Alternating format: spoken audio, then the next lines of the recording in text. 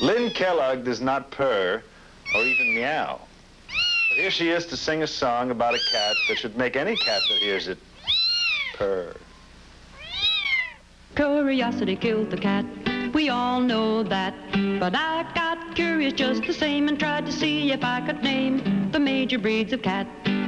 I swear they're just two groups, long and short hair, and they include Siamese cats and Burmese cats, a Persian and Abyssinian. When you said that, you're just beginning them. The Himalayan and the Paraguayan, Angora Rex and Russian blue, and the Japanese kimono too.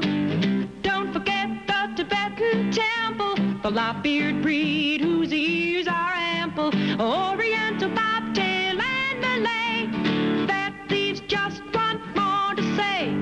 Manx, you're welcome. Now that you've heard them all, let's see if you can say them all with me.